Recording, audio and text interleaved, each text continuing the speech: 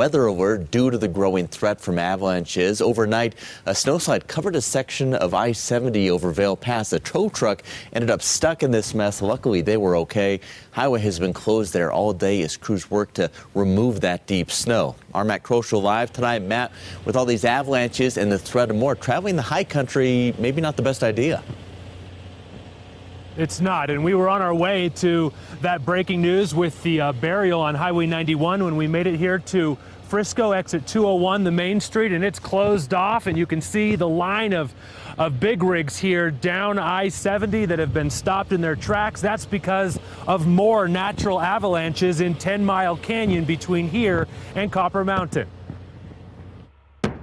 First the explosions, then the wall of snow. Our cameras captured the moment this controlled slide came down. We have had epic amount of snowfall in the mountainous regions of Colorado. Drone 4 shows what goes into removing the debris field once the slide is done. This is an unusual season. It's quite historic. This is why they do avalanche mitigation. But our number one priority is safety. We want people to get to their destinations safely. CDOT crews working around the clock, doing battle with Mother Nature.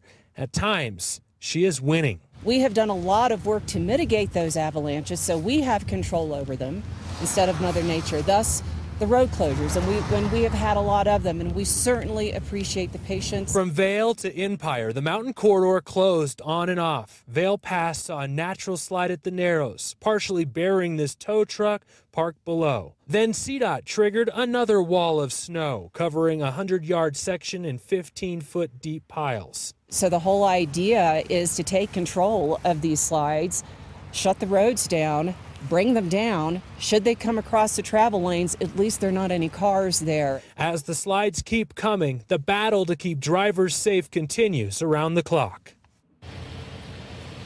And if the last 30 minutes has shown us anything, it's that even with all that mitigation work CDOT's been doing all day, it's not enough. That's because there's just so much snow, and there's avalanches that are running, that are slide paths that haven't run since the 1980s, the 1950s even.